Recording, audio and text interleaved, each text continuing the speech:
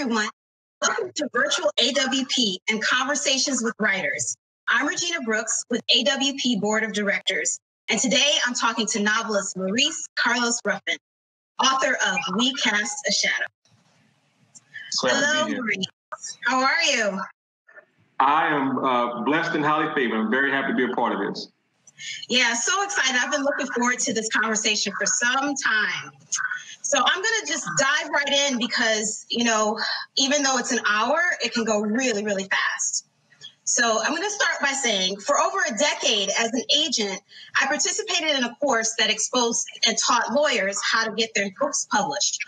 What helped you the most in making the transition from a commercial litigator and trial attorney to literary novelist, especially as one whose debut was a finalist for the Faulkner Award?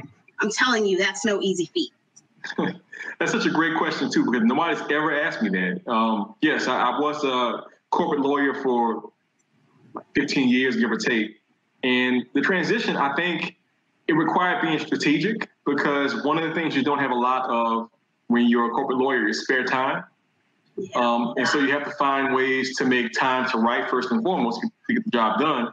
And second, you got to find a way to sort of rebuild your reserves. It takes a lot of energy to be a corporate lawyer. So what I came to understand over time was that I enjoyed writing so much that if I approached it a certain way, I recognized that I really loved it. I wouldn't feel worn out by writing. So, you know, a lot of writers complain about, I wrote and it was terrible and I couldn't stand it. And I just figured out that if I really wrote in a way that was joyful to me, if I enjoyed it, I would always have more power left over. So, you know, and then also on the strategy portion of it, you know, thinking about how to find a good agent, how to find a good publisher, you know, how to, when the time came, market the book, all those things were like not to belittle it, but it was like a game for me. And I liked sort of figuring out how to make this thing work. And of course, you know, all successful artists and entrepreneurs, they have these things where you hear like their backstory, you know, like Matt now selling CDs in his trunk and then, you know, making this great deal for himself.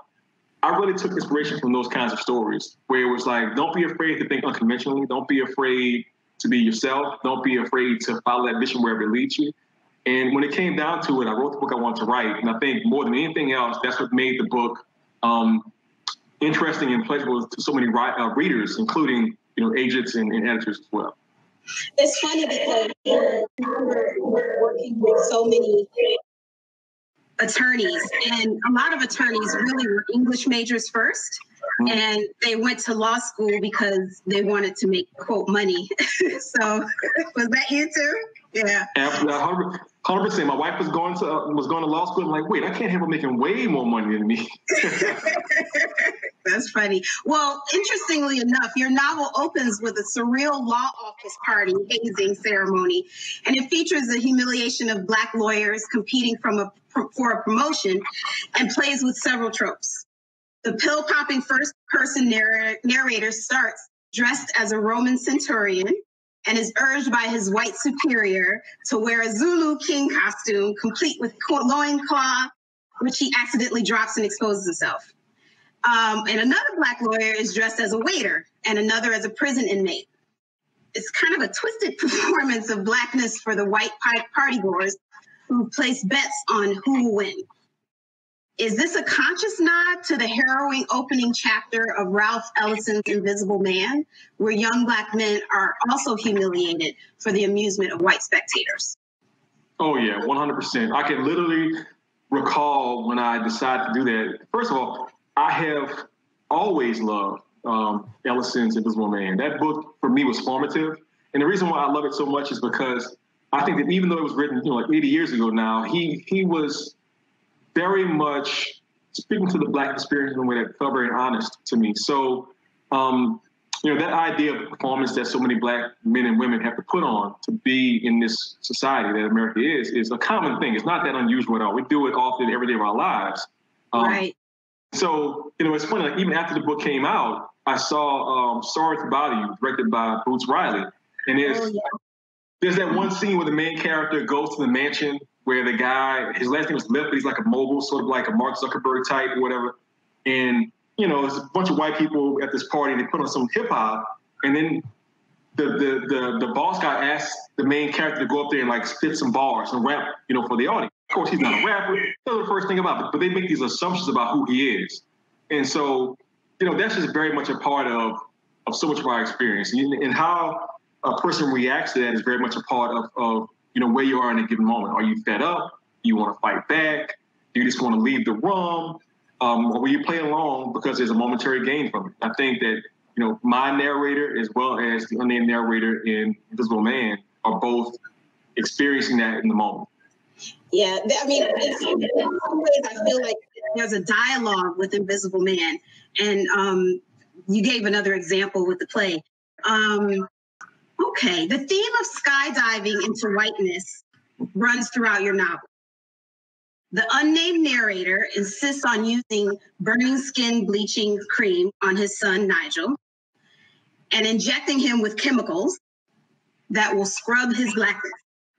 A Nigerian doctor performs procedures for thinning noses and lips, and even one for bleaching the entire body with an unforgettable name, the Spotless Special. What is it that most drew you to explore the painful subjects of self-hatred and colorism with satire? Yeah, I mean, I think I can't think of anything that is sadder than self-hatred. And, I'm not my narrator. I love being a Black man. I love my family, my mother, my wife, all my friends. But whenever I would encounter somebody who had that sort of self-hating spirit, I just was very disturbed by it. And I think that I came to understand that it wasn't just an American problem, but it's really a worldwide problem. Yes. In my sort of research, I would see that in Korea, people were using skin bleaching creams. Of course, in Africa, which I think is part of the reason why I made Dr. Nzinga from Nigeria. Right. And then, you sort of recognize that when you're paying attention and you're seeing how these things are so present in our society, it never goes away. So, for example, just 2 months ago, after George Floyd was murdered, I saw that this French company, I think it's Unilever perhaps, who makes a product called Fair and Lovely, which is very popular in India. So they decided that their big move in this moment was to change the name from Fair and Lovely to just Lovely, right? They're still producing this product that is designed to destroy melanin and just feeding the people sort of fears about being dark-skinned in the world. But I just think that... something about that, because there have been companies, and you mentioned one, that are trying to kind of either remove the bleaching creams from their product lines or change their names. So, yeah, it's very interesting. Yeah, and it's so funny that they just kind of now are recognizing that. Well, I mean, the thing about it is they always knew. Look, they make the product. They know what it's for. Any company, particularly like a mega international, multi-international corporation, knows who their customers are and knows how their product is being used. It's kind of like when you buy Q-tips in the store and it always says, don't put in your ear canal. Right. Most people are putting those things in ear canals, and they know that. That's like a liability issue. And so it's not as if they had some big epiphany in these various companies. They just felt some pressure, and they wanted to make a move to sort of stave off the ultimate change. I mean, I think that at some point, these kinds of products, which are often very harmful. I mean, I think in a lot of countries, they feature like mercury and lead in them, which are banned in America. So they're going to go away eventually. So they're just trying to avoid their own obsolescence, which to me is only a matter of time. And particularly, as hopefully we as a species move away from hatred of dark skin and towards this recognition of the shared humanity and beauty in, brown and Black skin. That was a pretty impressive answer. You talk about Nigel's birthmark. It felt like a symbol for a Blackness that refuses to be erased and contained. And that continues to be morphed until it finally is released. And it also made me think of Hawthorne's short story, The Birthmark. I don't know if you remember that. And of the birthmark from Toni Morrison's Sula. I did it. Okay, good. Were either of those works or others an influence? Well, first of all, I'm going to put what you said on the jacket of the reprint, that idea of the Blackness that refused to be contained. I hadn't thought about that, but 100%. Nigel, the son of the narrator, is one of my favorite characters in the book because he really is fighting this struggle in a very individual sense against racism. He is an anti-racist, as Dr. Ibram Kendi would say today. So certainly for me, both Toni Morrison and Sula, and Sula's my favorite book of hers. I just love it so much because of what it says about anti-blackness, but even more so about misogyny, about how people look at Black women and how Black women move through the world. So that's a big part of that book. And of course, in Hawthorne's story, which I read in college, and it kind of went over my head at first. I read it in grad school, and I was like, this is incredible. You have this character who's basically like a Steve Jobs figure in the 1850s. He can invent anything he wants to invent. He meets this beautiful young lady, but she has a birthmark. He wants to get rid of it. And so this whole thing unfolds. And so, in that story very directly, but then also in Toni Morrison's story, one of the characters has a birthmark also. And it sort of is perceived differently by whoever's looking at the character with the birthmark. And so I just kept thinking, I could do so much with that. As well as in Hawthorne's Scarlet Letter, where the baby that Hester Prynne has out of wedlock, Pearl, is kind of a metaphoric character. Depending on who's looking at Pearl, she's thinking different things. So I just kept saying, that smells really good. I wonder how it tastes. Wow. Let's see. Despite the narrator's desire to literally erase Nigel's Blackness and a paternal love deformed by racism, he also feels great tenderness for his son. He wants him to not live a life of diminished opportunity. This metaphor kind of haunted me. The world is a centrifuge that patiently waits to separate my Nigel from his basic human dignity. Okay, so the narrator's relationship with his father, who was wrongly incarcerated and broken by the criminal justice system, is kind of complicated. Can you say more about the father and the son's relationship in your novel? Yeah, the problem with white supremacy is that it's designed to destroy and degrade. Its entire purpose is to cause as much pain as possible on behalf of white supremacy. And so I think one of the saddest things in the book is this idea of fatherhood and how it plays out over generations. There's the grandfather who's like 99 years old in the flashback. There's the narrator's own father. There's the narrator himself who has a son. And very much all of their relationships with their sons are affected by white supremacy. And so I think that I wanted to show how each of these men and boys reacted to what happened with their fathers. And I think for the narrator, what is so sad is he basically bought into so much of the propaganda about Black fathers in particular. This whole narrative that Black men are terrible fathers, that Black men are absent fathers, I just always think, well, okay, what strategies and policies led to some of what we see today? First of all, I don't believe it, first of all.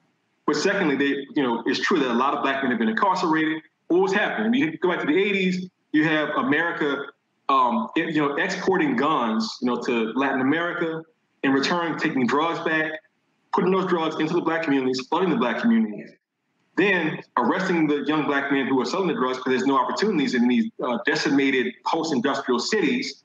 You put the Black men in jail, and some Black women as well. You build these gigantic prisons, you make them private, and then you have a lot of white guys getting rich off of private prisons. You have a lot of people in rural areas who, where they were factories and other things, that's their only way of making money, by going to the prison and working as a security guard or somebody who's one of the staff members. And so I saw a very deliberate process that developed over years to create this, to actually basically back up the stereotype.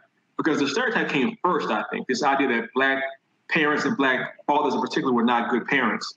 And they just sort of figured out ways to make it true. In the same way, the Reagan stereotype about the welfare queen. There was one lady in New Jersey doing some weird things, but there are a lot of welfare frauds throughout the entire world, let alone throughout America. And so he overplays it. Reagan says that, yes, this is obviously what all these Black ladies are doing, when it's a total lie. And so then you begin to, cut benefits or make it so hard to actually access the benefits that people actually have to say things that are not true to access the benefits. So I'm just saying that the idea that this character saw his father, how he sees him as basically a loser who made a series of mistakes, is one more thing that's designed to oppress Black people, men, women, children, girls, you name it.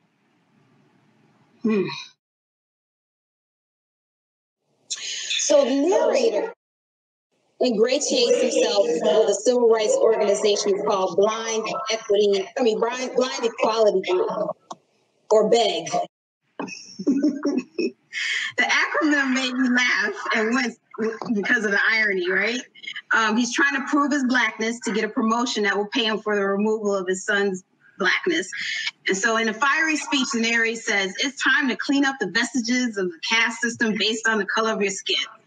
Have you read Isabella Wilkerson's recent book, Caste? It sure has made an impression on many. And you know how Oprah she just has totally gotten behind this book, and she's been buying it and giving it away to top business executives. What do you think of her argument that the U.S. is an example of a caste system where race is the market and comparable to the treatment of the untouchables or the Dalits in India and the Jews in Nazi Germany? Oh, yeah. Well, look, I mean, the thing is, first of all, Isabella Wilkerson is one of the greatest writers of our age. To me, that's undeniable. And, her book, Warmth of Other Suns, is just such an epic and loving telling of the movement of Black folks from the South to the North to escape the worst parts of white supremacy. The idea of a caste system that I put into my book, I haven't read her new book yet. It just came out like last week. So okay, yeah, it's new. But I will tell you that, I mean, she's such a brilliant writer that even in her talking about it, like I've heard her give interviews and such, she just breaks it down so clean. Now, I think she would even admit that she's not the first person to compare racism in America to a caste system. And I put it in my book, and I'm not the first person that also used that idea. And like you just mentioned, I very much was looking at different parts in the world, like, the Dalits and other places or people around the world who you could see that their society had decided we're going to have various classes. Maybe it's 2 classes, maybe it's 5 classes, maybe it's like the Spanish had colonial days with 35 classes based on the exact color of your skin and who your parents were. But I think with America, there's no doubt in my mind this is a caste system. And the reason why I say that is because people often make this argument, particularly white people, where they'll say, I'm not a racist. And I love the fact that I mentioned his name before, Dr. Kendi, with his book, How to Be an Anti-Racist, has been saying, well, not being racist is not enough. Get the anti-racist. And his idea, in my mind, connects to Ms. Wilkerson's idea. The reason why being not racist is not sufficient is because in the American caste system, we have decided that if you're a certain color of skin, you're automatically not to be accepted as a part of the upper echelon of society. You're not educated, you're not smart, you shouldn't be wealthy. And so people are surprised when you achieve things. And so, I heard just like a random interview. There's this gentleman, he's now the head of the Air Force as of this week. He's the first Black man to head that particular branch of the military. And he said as a young pilot, because he was an actual F-16 pilot, so it was a big deal. He walked into the locker room with the other pilots. Imagine Top Gun with, Tom Cruise and, Goose and those guys, right? He walks in there and he's wearing his flight suit, which is the sort of identifier of being a pilot in the Air Force. And those white guys in his squadron looked at him and said, wait, are you a pilot? Or you here to clean up? And they weren't even joking. And the point is, because the color of our skin is designed to brand us and put us in certain places, they could easily say, oh yeah, he doesn't really belong here. And so I just think so much about how that is a part of who we are. And I have to give credit also to a very old book that I read. In fact, so I'm in Oxford right now. I just moved here to get a Grisham Writer in Residence. And when I first came here about 7 years ago, I went to Square Books, and there was a book on the shelf called The Slave Power, an intriguing title, The Slave Power, written in 1861 by an Irish economics scholar, a professor from some university. He comes over here, takes a tour of the entire South from Virginia to New Orleans, and he's a very smart guy, and he's looking at how the war is going to break out pretty soon, the Civil War. And he says, I've studied slavery throughout history, the Greeks, a little bit in Ireland, other places throughout the world, but I had never known it was possible to basically link the idea of slavery to a race of people based on some particular physical feature.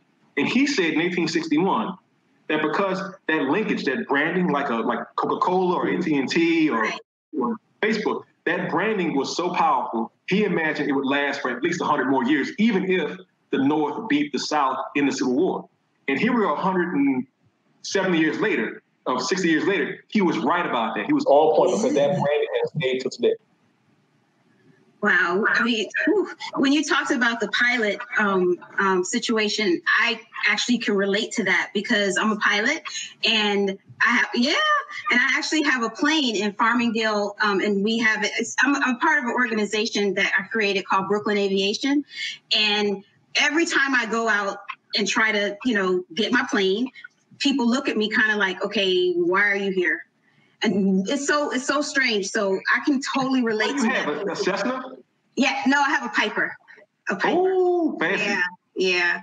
It's a fun little hobby. I don't get a chance to take advantage of it as much as I would like to, but I admire that so much, though. I mean, I love planes. I love flying. I'm not brave enough to own my own plane and fly. I had a client who used to bring me in his plane sometime, a little like four-seater. Yes. So I just love that so much. Well, in this whole environment where you're kind of nervous about getting on planes, if you're going a short distance, it's kind of cool to have your own. Who are you telling? That's incredible. All right. So, okay. So the narrator's wife, Penny, is white, a well-intentioned liberal who loves her son unconditionally. However, there's a painful scene where the narrator realizes Penny has never had to hear, quote, the talk given by Black parents on how to avoid being a victim of police violence. She also underestimates this threat to Nigel and also doesn't fully grasp the impact of relentless racism on her own husband. So after the 2016 election, you wrote brilliantly about white naivete and the perception gap in a Lit Hub piece called "The Effect of White Supremacy The Effects of White Supremacy are non-transferable." Do you think recent protests have changed this perception gap among liberals, or will this moment of wokeness be short-lived? What do you think about how publishers issued statements of solidarity with Black Lives Matter? Oh my goodness, there's a lot in there to unpack. Yeah, there's a lot there. I mean, look, in my answer, I'm not going to sound like an optimist, but I am an optimist at heart. Yeah. But I think that the major problem here, it really comes down to the idea of education. I love the idea that in this horrible moment, which we saw a Black man murdered live on camera, George Floyd, okay?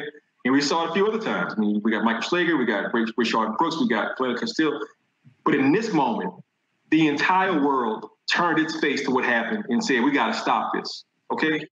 That to me is a beautiful thing. But and so many of us, writers, entertainers, performers, intellectuals, you name us, we're all fighting to get the truth out there. What I fear, though, is that people may be too keyed into this idea of like solving this one particular problem, police brutality, right? And even in that case, people don't really have necessarily well thought out solutions to this problem. Do you defund the police? Do you go to community policing? Do you change the approach to Black communities? What do you do? That's a big question there. But I think the thing they're missing, and I think, again, this is what Wilkinson's book is getting towards, is this idea that you have to go to the root cause. You have to look at America and say, why do these things keep on happening? And I think one of the major reasons why these things keep on happening is that we teach our American children that racism is basically a myth, or that it's a thing of the past, or that it's being fixed and repaired and dismantled. And it's the reason why even some of my most well-meaning and intelligent and lovable white friends have this idea of, it's getting better, it's getting better, it's getting better, and it's shocked that George Floyd dies. Well, I say, what did you learn in school about all this stuff? And I say, when you were in civics in, 10th grade, what were they telling you about American history? And they'll say, well, look, we had slavery, it was bad. And then we had, Harriet Tubman, Sojourner Truth, and Frederick Douglass, the triumvirate, come in there like, superheroes, fight for a while, inspire Lincoln to sort of knock out, slavery, and that kind of ended things until we got a little out of sorts during the Civil Rights Movement. We sort of carried that things to, the sacrifice of Dr. King and Rosa Parks and Malcolm X. But what they don't quite understand is that that is not the story. The story is a story that every time, let's just call them the white supremacist side of the equation, loses something, they find to replace that something. So you stop slavery.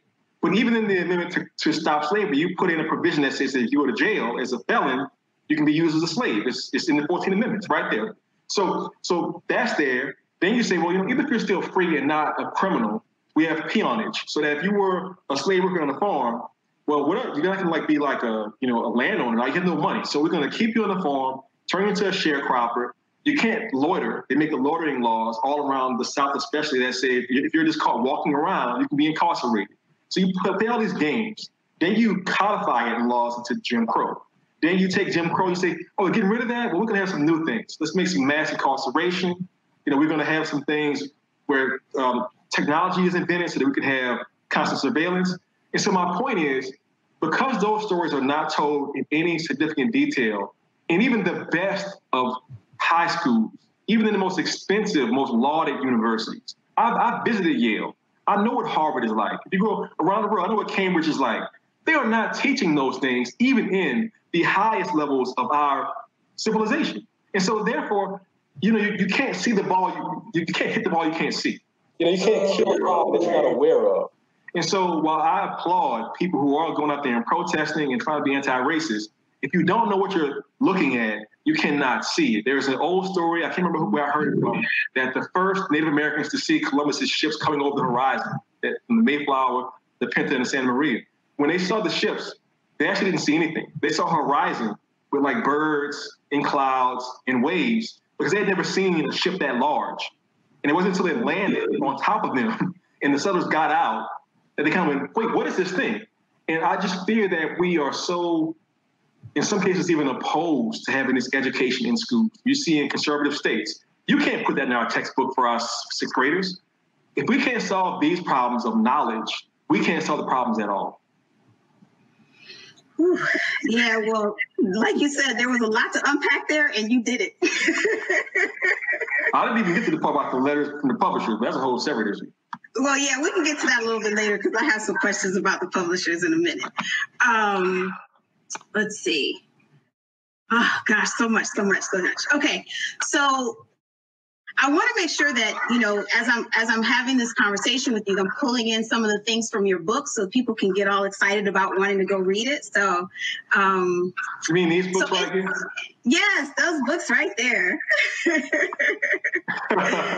Yes. So in your book, you write about an attack at a mall related to what we're now calling monument wars. When you were writing it, could you even imagine a few years later, we'd see a global movement demanding the removal of the statues of the world's most notorious white supremacists, like Belgium's Leopold II and the imperialist Cecil Rhodes? Do you think that attacking these kinds of symbols opens the door to systemic change? Well, I think it's a good starter. When I was writing the book, so I finished writing the book in 16, so it's before a lot of this stuff started. And I don't think I'm psychic, but my mom says it runs in the family because I had an auntie who was a soothsayer. My mom could see some things.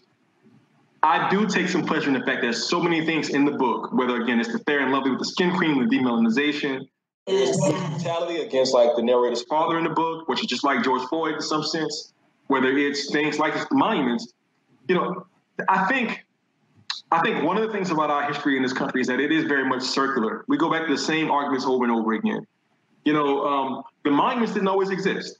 And they didn't exist in the old antebellum South with the plantations around. They didn't exist at all. So it takes about 20 to 50 years for most of these monuments to come up. And even during that time, which is also an untold story, you had Black radicals and progressives fighting against these things being put up. People like Oddity Wells, way back in like the 1910s, who literally said, this is just not right. You can't do this to people. You can't put a terrorist object in a neighborhood that's designed to intimidate us. So we were always fighting these battles. And I think that while this is a good step towards change, I think that there's some complicating factors in it. It might have been Leonard Pitts, the journalist from Florida, who said he actually liked the monuments where they were. Now, I don't agree with this opinion completely, but this is what he said. He said, look, you're driving through the South and you get to a small town, like look around in Oxford, there's one here. You get to the town square and you see in the town square a 27-foot tall statue of some white guy with his arms crossed facing north, like that. He said that those sort of things is almost like if you were in a war and you were getting ready to go into a minefield. There's a big sign that says, watch out, there are mines here. It's the same concept. When I go places, I look for signs. Most black people look for signs. I mean, you literally used to have the signs where, it said this was a sundown town. Black folks can't sleep in this city, in this town. You have to go to the next town over, right? So in one sense, removing these symbols may be dangerous in that we don't know what's really in the town. But secondarily, and back to my earlier point, just getting rid of the monuments is not the solution. You have to go to solutions that are deeper than that. People should understand why they're going down. If you're going to take down, like in my hometown, the first one to go down way back in 2017, actually it was the third one to go down. It was the Robert E. Lee. It was like a 70-foot tall, gigantic, in the middle of one of the major parts of our pretty area, the Garden District. And if I asked the average person, who was Robert E. Lee? They would have no idea. They would say he was a general, he fought in the war, He didn't even visit New Orleans. Why is there a statue to him in my hometown? It makes no sense whatsoever. So I just think that, again, it's a step in the right direction, but sometimes when you force a change without people understanding, it's like with a child. I don't think that a parent should hit their children at all. But if you're going to punish your child by putting them into the corner or putting the dunce cap on their head, something like that, if you don't explain to the child why you're taking their video game away for a while, they won't understand what needs to change. You have to explain the behavior. You have to ask them whether they understand the behavior. Then you have to see, do you understand it? Do you not disagree with it, right? So once you get those things sorted out, then the child can say, I totally get it now. This won't happen.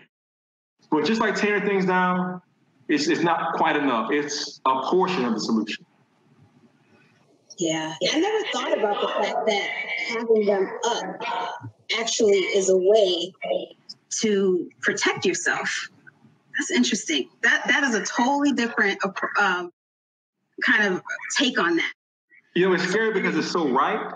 And look, I'll tell you, there's a park where I live at New Orleans in the main park, urban park, and there's these mansions that surround the entire park, like sort of rim the entire park. I remember running down past one of the mansions when they had looked over the side, and we have Mardi Gras in New Orleans.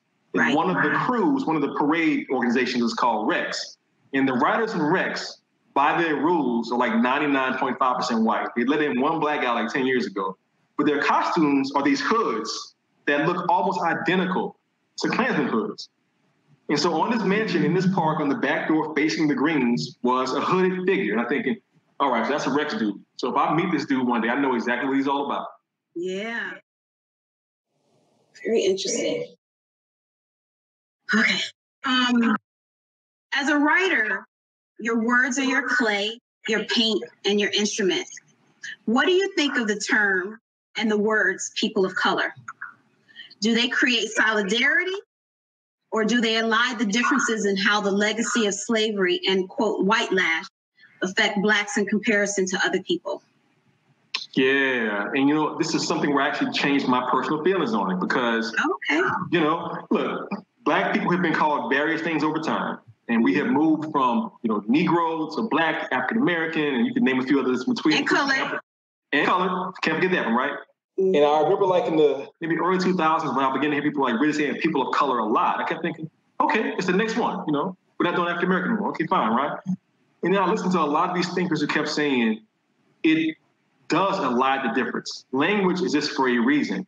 I am a writer. To me, words are very important. It's the reason why I love George Orwell, 1984, where he talks about using news speak to gloss over the truth of the matter. I don't think that people of color is propaganda per se that's designed to cause more damage than to be helpful.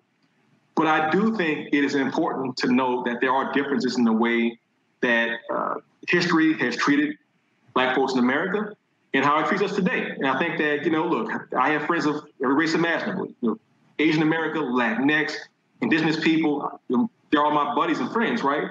But we have different experiences. If I talk to a Jewish brother about his ancestors, what happened to them over in Germany or in Europe, it's a different experience. If I ask my Native American brothers and sisters, what was it like for like your ancestors here, during the Trail of Tears or other things during that period of time? They have their own story. And so I think at this moment for me, I think that maybe it's most effective to say Black and people of color. I've seen the acronym that they're trying to try, which is BIPOC, so BIPOC. I'm not so sure about that yet. But I just think that, particularly in this moment, particularly in a moment where we've had so much of the racist underbelly of America becoming like the main story. You know, you got those dudes with the tiki torches marching in Charlottesville. We have a president who couldn't condemn them. We have, you know, frankly, like a conservative party that at one time you could argue like had like actual like ideological ideas, which is now just pandering towards racism. The idea that an American president would literally say on camera, I think last week, you know, if I'm reelected, I'm going to make sure that black people, or what he said, poor people, low-income people can't get into your neighborhoods in the suburbs. Yeah. You know, that's barely coded language because white supremacy made sure that black people couldn't get loans, couldn't get the GI Bill to get houses, and on and on and on. And so I think in a time when anti-black racism is so obvious, you have to be specific about what we as African Americans are experiencing in this moment, because otherwise it's just creating cover. And it's allowing them to sort of say, oh, you know, people of color are doing pretty well in this country. Well, look, my Asian brothers and sisters, you know, doing this is very much Vietnamese. We have like the second largest Vietnamese population in America. They're doing pretty well as a people. And I love that for them, right?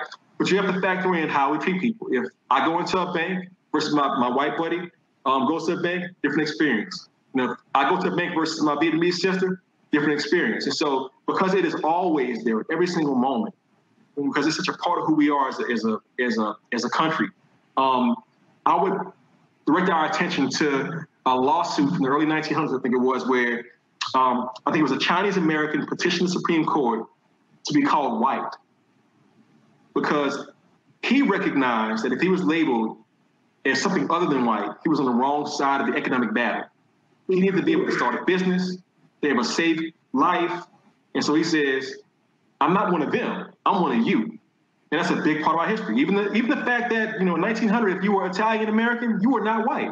If you were Irish American, you were not white. They called you all those terms I won't say, you know, in public. They called you those terms. And so they fought over generations to become white. And because of this whole branding of the dark skin, they made it. We can't make it. We have to destroy this system in order to be free, to be liberated of what's designed to oppress us. So are you familiar with the ADOS community, which is African Descendants of Slaves? Oh, yes. Yeah, so there's been a lot of like Twitter conversation about the usage of ADOS too. So, yeah. The narrator thinks about how humor, anger, and questions or questions are the best responses to being Black in American caste system. The narrator's humor is often deadpan. For example, I like my Java so black, the police planted evidence on it. Personally, which tactic do you use most often and why? You know, first of all, being from New Orleans, I think one of the sort of untold stories about us is that humor is such a part of who we are as a city. You know, Mardi Gras is often satirical. A lot of like the small parades have like all these floats with these sort of satirical, humorous themes that are attached to them. You know, there's a certain kind of humor, I think, in New Orleans amongst Black folks that is related to like a little bit of fatalism, but it's also related to empowerment. It's like, you know what, you can't destroy us. You can try. We're going to make fun of you for trying to destroy us. Yes. So a lot of those feelings are part of how I approach the world. And I think that, you know, like for me with this book in particular, I've written a lot of essays, like, for example, the one you mentioned earlier on LitHub, which was just like straightforward, no humor whatsoever. Just like, to me, it was like, I'm a human thunderstorm, like coming across, you know, the prairie to show you what's really going on, like to rain down upon you. But I thought in my book, if it was too dark, first of all, I wouldn't enjoy writing it. I'll tell you that in an early draft of the book, in the first chapter, it was so dark that when I read it out loud to some friends at an event, they started crying. And I kept thinking, I don't want like people to like be crying like in the first 10 pages of my book, basically, right? And I think that for my character, because he is somewhat in denial and somewhat working against his own beliefs, he has to justify by being sort of blasé about a lot of things that are going on. And so I think that in my own life, you know, I've used that as well. You know, I've used all the things, you know, compartmentalization. I've been direct. I've used dry wit. I think that it's important to have a grab bag of responses to what we see in our lives. And I think that as a writer who reads a lot, I enjoy reading people who can sort of navigate those different sort of shades within their writing. Nothing makes me smile bigger than a Toni Morrison joke in her books, because she is like so firm and so like solid. But then like with the jokes, you're like, oh my goodness, I didn't see that coming. They like just hit you so hard. So I think my style is one that often incorporates humor, and often it's because I was on a panel with some women. It was all women and me on the panel, and one of them said, she's a romance writer, and few things are less like taken seriously than romance. People are like, I can't read that as a serious book. And I remember thinking, I said out loud, books about race are like that. People are like, give me some Brussels sprouts first, because it's so dry and whatever. And so I just think that for me, I want to bring different shades to it, and it makes it more interesting and provocative and entertaining. And I probably shouldn't say his name, but Kanye West is a master of that. Now, I took points from him because he was somebody who would say the craziest things in a humorous way. You kind of go, that dude is, oh my goodness, but that is funny as heck. Yeah. And, he's in the same tradition as people like Chris Rock and Dick Gregory and many others. And I think it's a wonderful thing. It's funny you mentioned Dick Gregory. I represent his estate, and we're working on some really cool books. And just going through his life and all the things that he was able to kind of get across in a witty and comedic way. You like listen, and then you go deeper and like, oh my God, he just landed something, and it really makes you kind of process in a different way. So when it's coming to this humor thing, there's a scene with the narrator in the waiting room of the demelanization clinic, right? And he's reading his device, and up pops these ads for books like with the titles like, Mommy, why is my skin so dark? Or why are all the Black kids sitting together in the cafeteria? And Lakeisha's first perm, dilution anxiety and the Black phallus, Black past, white future, keep your child out of the sun. Let me tell you, I had so many thoughts when reading this passage. First of all, because I'm like very paranoid about being tracked. And in my own experiences, like sometimes when I like am on my phone and I'm seeing things pop up, I'm like, oh my God, they are like totally watching and hearing everything that I say. So I was thinking about that. And then I was thinking about the book titles and how they come to be, just in general in the publishing industry. How do book titles come to be, including your own? So how did you come up with the title? And who is the we in Casting the Shadow? Yeah, so first of all, in that scene in the clinic when the ads pop up, half of those titles are real titles. Half I've made up myself. So that should say a lot, right? Yes. And in some way, they're kind of all like either mildly or overtly anti-Black. So you have that. Then with the title, it's funny you asked that question now because I just said his name. Part of it came from Kanye West, and I'll just say it up front. Earlier, so when I was at the midpoint of writing this book, I submitted the opening chapters to a contest and won that contest. It was like a novel in progress, right? Mm-hmm. And so you can even go online and see 2014, Maurice Ruffin wins a contest, and the name of that book at the time was All of the Lights, which is a Kanye West song on dark fantasy, right? So I was like, yeah, this title makes sense. I'm going to keep this title because this is really a book about a parent who wants to make sure that his child is able to see all the lights, like the lights being like the American project, economic prosperity, personal freedom, the sky's the limit, that sort of feeling. And as I got through it, I had like reservations. One reservation was, well, first of all, I didn't put like a lot of metaphors about lights in the book. I kept thinking I was going to like put some metaphors about like light into the book itself. It's not really there so much. And then second, I didn't want like Kanye West like finding me like on Twitter or like this author, I don't know this dude put my title on his book cover, so there was that whole thing. And then I just said, well, like what if we flipped it around instead of all the lights? Let's see, lights, darkness, shadows. Yeah, shadows. That would kind of look good. It's like, well, what about shadows? Well, it needs to be like active, like an active verb type thing. So let's see, casting of shadows.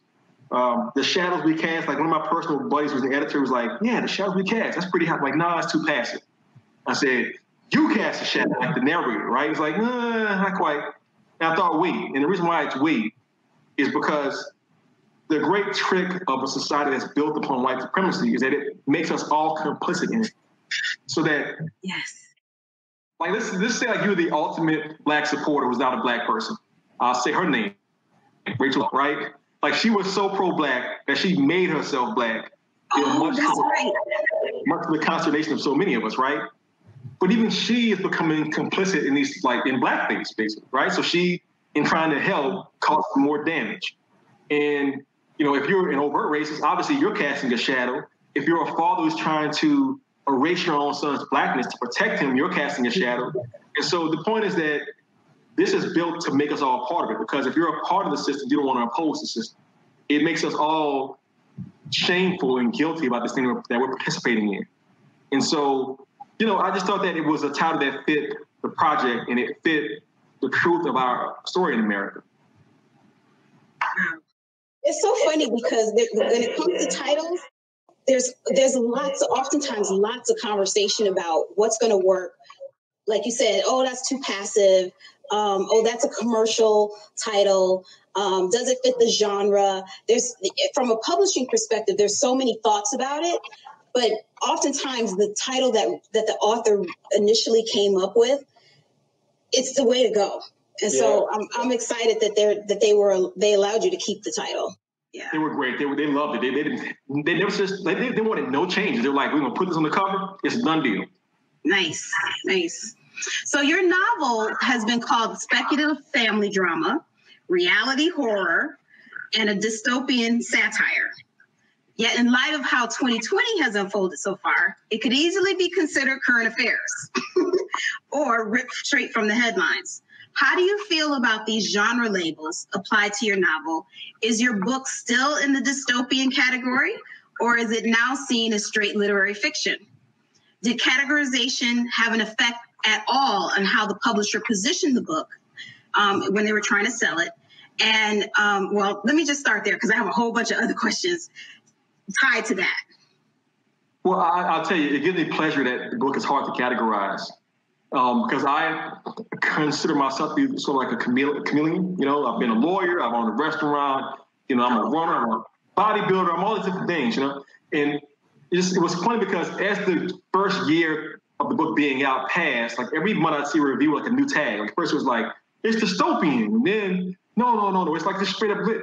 No, this is a horror. I'm like, wow, it's horror too? And it's but I will say that there's a sort of perverse pleasure in like basically like seeing my book shift from like being dystopian to being basically like true to fact, And I will tell you that I actually took a technique from Margaret Atwood in The Handmaid's Tale, where that's the book where this woman is like, she is imprisoned, she has no control over her reproductive rights, she can't escape, she has to wear certain clothing, they've stolen her name from her. In that book, Margaret Atwood wrote it like in the early 80s. She said that she made it a point to never have a thing in that book that hadn't happened somewhere in the world already. So if you went to like someplace in Europe where they made women like take their husband's like chosen name, like even if their first name got lost. If you went to someplace in Africa where people were forced to wear certain clothing like veils or in the Middle East. So she was just using reality. And I did the exact same thing. I just looked throughout history and throughout the world and said, yeah, you have had fenced-in ghettos, not only in Germany, but in Italy and other places all around the world, including in America. And I just kept doing that same thing over and over again. Even the technology of like changing somebody's skin color, those things exist. I mean, we can make glow-in-the-dark weasels now. We can make squids that can actually like shoot out different colored ink now. We can do all sorts of things with genetics now. So why not have a society in which, okay, you're saying that being Black is bad, but we're gonna give you the tech to change that whenever you want to, at the drop of a hat, basically. So those things are all a part of the experience. And I'll say my publishers actually did a fantastic job because I heard so many horror stories from acquaintances rollouts, from like people saying, just change the entire concept, change the main character. KSA tells this famous story about like his Black protagonist in Long Division they're saying, make it 2 white girls, so like a Black protagonist. In fact, take them out of Mississippi and put them up in like New York, that sort of thing. I've seen people's titles get changed. I've seen, covers that don't fit the actual narrative. And my publishers at One World and my editors, Victory Matsui, Chris Jackson, and Nicole Counts, they were always very strategic at staying true to the work itself. And even marketing, marketing goes like all kinds of ways. And I actually like the fact that on the back cover, they were comparing the book to Invisible Man, to Get Out, the film. And it's like, just keep it within that space, because that's my people. I love those movies and books. So to me, it fit perfectly. And I think that, the only limitation on how many copies it sold, and it sold very, very well, is that, well, people often kind of don't want to think about race because it's such a hard topic. And they don't want to feel that sort of, accusatory tone of, well, look what you're doing. You're casting a shadow again, right? So, but I have found that in this post-George Floyd era, sales skyrocket. People are like, they want to know things. And that's why you're seeing even older books like Between the World and Me come back to the forefront. So was it difficult? I mean, you found the best editors. I mean, Nicole and Victoria and Chris, I mean, some of the best in the business. Was it hard to find the right publisher? Was that process difficult? And how did your agent kind of position the book when she was pitching it? He or she was pitching it. Did they pitch it as a satirical novel? I mean, the reason I'm asking is because I'm working with an author right now who has a satirical novel. And it's like, okay, how do we kind of approach this process? So I'd be interested to hear how you all went about it. Well, first of all, I will say that in my personal research, satire is always a hard sell for people who are not white. What I mean by that is some of the biggest selling canonical books of all time, some of my favorites, like Slaughterhouse-5 by Kurt Vonnegut, or Catch-22 by Joseph Heller. And these books are classics of American literature. And the reason why is that I think that people are more willing to accept that tone towards like race as a topic. I mean, not race, war as a topic, right? When it comes to race, we get real skittery. People I've heard from a lot of white readers, I didn't know if I should laugh at this, but I did. Okay, mission accomplished. Great, right? I think that some writers, one of the most brilliant writers I know is Percival Everett. In his books, the satire, when he does satire, is so cutting, you almost can't even tell whether it's a joke or not, because it's just so right. And I think that if there wasn't this prejudice against Black writers, he'd have a bigger audience than he does have. He's sold many books over the years, but I think he should be like a superstar of the world. He's a mentor to my mentors, which is why I love him so much. I think Paul Beatty does satire in The Sellout, right? And I think he's one of the rare ones who does it straight up, and people will recognize it, kind of go, yes, this is exactly what we need, right? I think that I made a conscious choice to not be straight satire. The book has a lot of heart. My narrator does care about his child and his wife, and there's a lot of heartfelt conversations and a lot of pain being felt that are true to their experiences. My agent, PJ Mark, is one of the greatest agents in the world. He represents Kiese and Robert Jones, aka Son of Baldwin, and many others in the industry who are just fantastic writers. And he shepherded me to different publishers. We had different meetings, and it's funny. When we went to One World, he basically said, because he sort of knew how people were going to respond to different publishers. He's like, so and so's going to say this, so and so's going to talk too much. He says, you go to One World, it's going to be a conversation. I'm just going to hang back. He didn't say a word almost in the meeting, my agent. He just said, I want y'all to talk to each other. And in that process of sitting in that room that day, 2017, with Victory and Chris Jackson, I had found my home. Now, I didn't know if I was going to sign with them yet, but I was like, they get it. They understand me. They actually had more confidence in my concept than I had. They were like, yo, this is it. We're just going to roll with it. They didn't say what category they see in this being in, other than to say they saw it as a radically Black piece of fiction designed to attack racism and designed to make people feel uncomfortable about their position when it comes to race. And I was like, that's it. You're right. Let's do this thing. And we about 2 weeks later, we signed up. That's it. To this whole idea that you had found your people. It speaks to the idea of how important it is to have Black people and people of color and diverse editors inside a publishing house, because there's something about feeling like you have found your quote tribe that's going to help really usher your book out into the world. So love Chris, have known him for years. You couldn't have had a better editor. And look, quick footnote to that. I remember one of the places, I won't name them and embarrass them, but one of the editors at a different place was like, you know, you should make this book about half the size it is right now and make it straight comedy. And not even like satire, just like make it a joke. And I remember being like, you just totally missed the point. Yeah. Well, since your novel has been called speculative, let's speculate. Okay. So in your Lit Hub piece, you described the election of our current president as America's new ice age. How do you think the lives of Black and brown people will look in 4 years if he is reelected?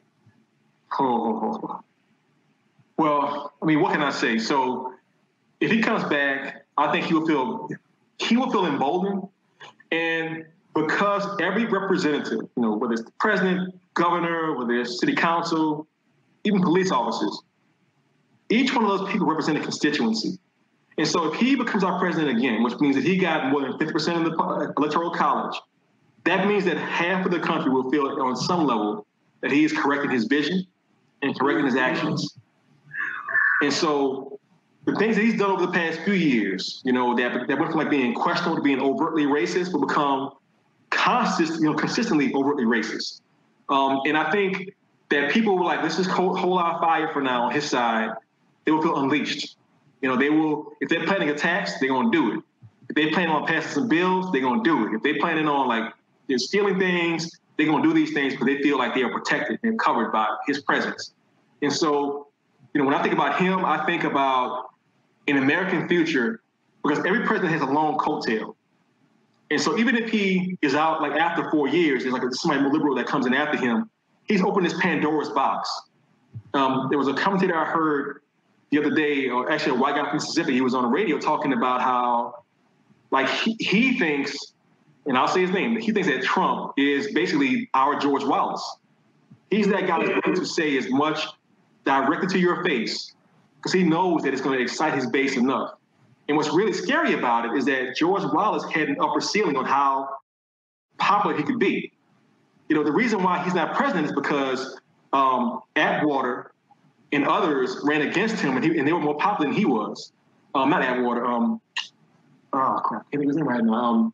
But it's in the 50s and 60s. So my point is, Trump has proven that he can be that popular. He can actually win the biggest crown in the world and reshape the world in his vision. We're to the point now where people don't even care that 150,000 Americans have already died. Now we're heading for 4,000.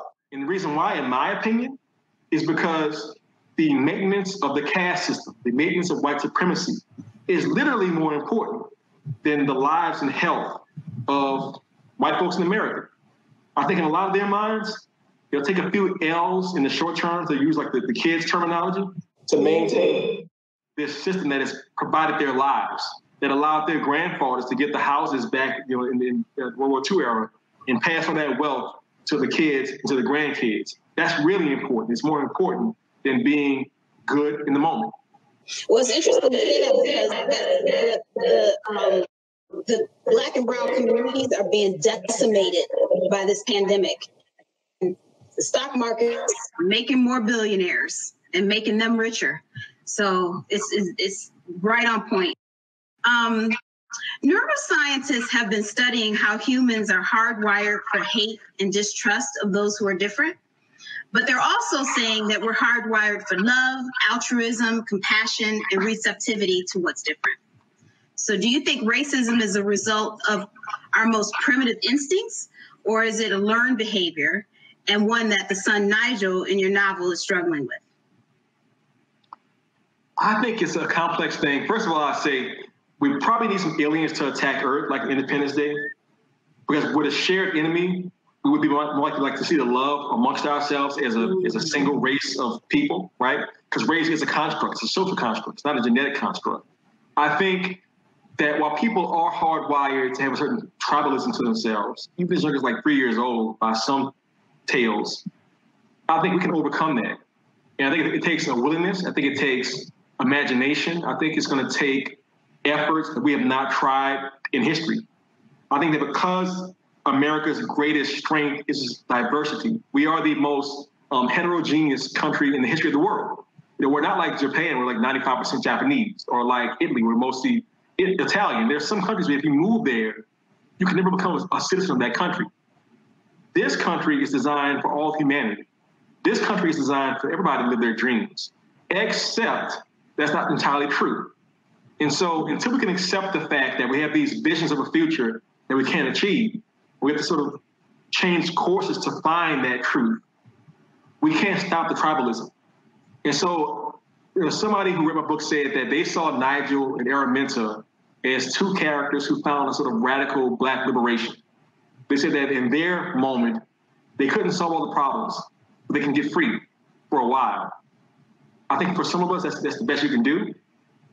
I think it's not a long-term solution. I think that we have to get to a place, and this really falls on white people, because Black people are not supporting racism. We are not producing racism. It doesn't benefit us. When it comes down to it, it is a white-produced system designed to benefit white people.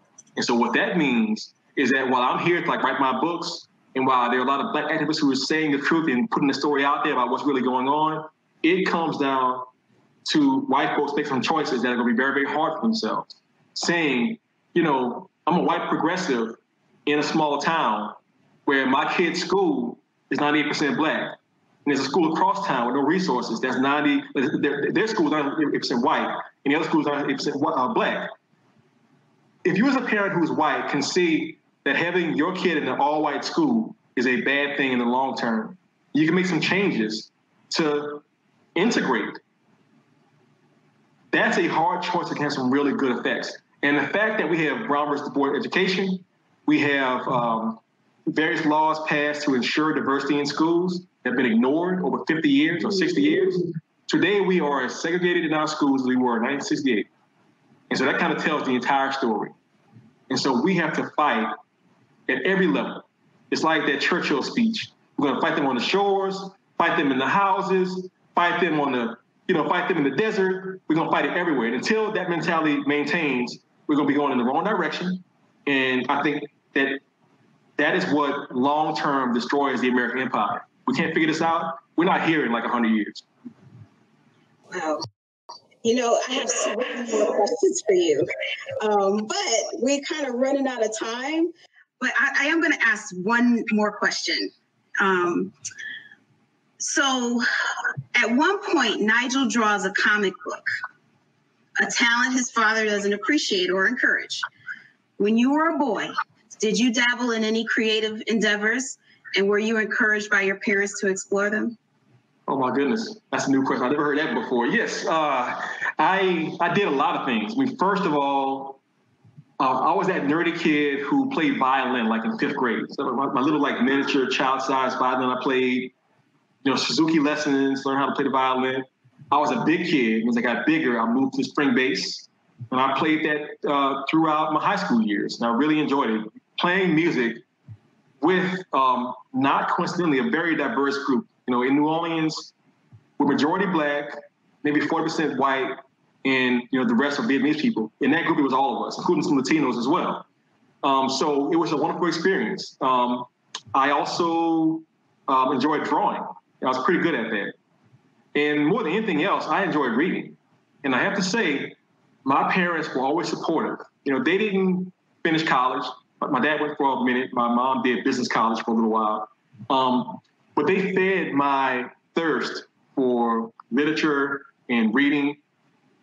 And one of my fondest memories, I get kind of choked up thinking about it. I remember one day, my dad was a car salesman. He made a lot of money. He was very successful selling cars. He made 6 figures in the 80s selling cars, right? And he would always he would just treat us to things constantly. And I remember this is back in the days when we had traveling salesmen. We get people selling vacuum cleaners and knife sets coming to our doors. Yes. And one day somebody came to the door selling encyclopedias. And I didn't pay attention. I'm oh, encyclopedia. They'll never get that. It was $600 for a set. And they bought it on the spot. And we had no bookcase in the house. We didn't read a lot of books in the house at that time. I'm 10 years old. I have this, 45 book set of encyclopedia, World Book Encyclopedia. And I am not exaggerating. I've read every single page, every single book in that 45 book set over the course of a year and a half. I was a sponge. I learned so much. And that's what my parents did for me. They made sure that I was fed intellectually at every single turn. And I'm lucky in that, I had two loving parents who were not in prison, hadn't been killed, weren't being destroyed at their jobs, had decent health care, and had a vision for me. And that, they were able to provide me some of the best opportunities in my own life. But I understand that, that is a rare story in this country that's designed to take parents out at the knees. And so, I hit the jackpot. I had great parents who avoided the worst that America has to offer. And here I am today. And today, we are enjoying your work. We can't wait till the next books come out. And like I said, I have so many questions for you. I could talk to you forever. Thank you so much. Thank you so much, Maurice, for doing this. We're really excited. It's going to be a fabulous talk. And when people listen to it, and thank you, thank you, thank you. And I will say this. My next book comes out in exactly 1 year. It's a book of short stories called The Ones Who Don't Say They Love You. Right now, I'm writing my third book. I'm here in Oxford working on that. And I meant to say this at the outset. I love your hair, Regina. It is the bomb. It's beautiful. I love the colors, the yellow. I love your smile. Thank you for being a part of this. I really feel like I was in a very safe space. So thank you for being a part of this opportunity. All right. Thank you. Thank you. And thank AWP for allowing us to do this.